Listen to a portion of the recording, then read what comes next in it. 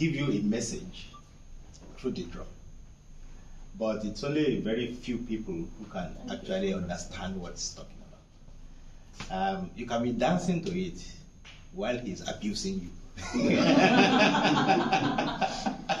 Yes. But you can also use the drum to tell you the history of your family.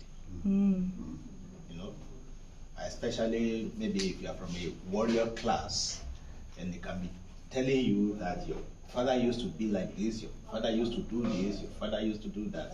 And so that's why at times we don't want people with the talking drum near our warriors.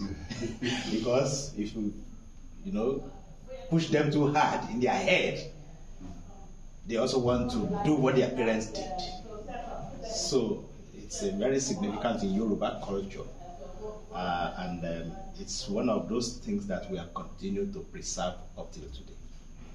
You know, so you want to tell them welcome in Yoruba. Okay. Thank you. Thank you.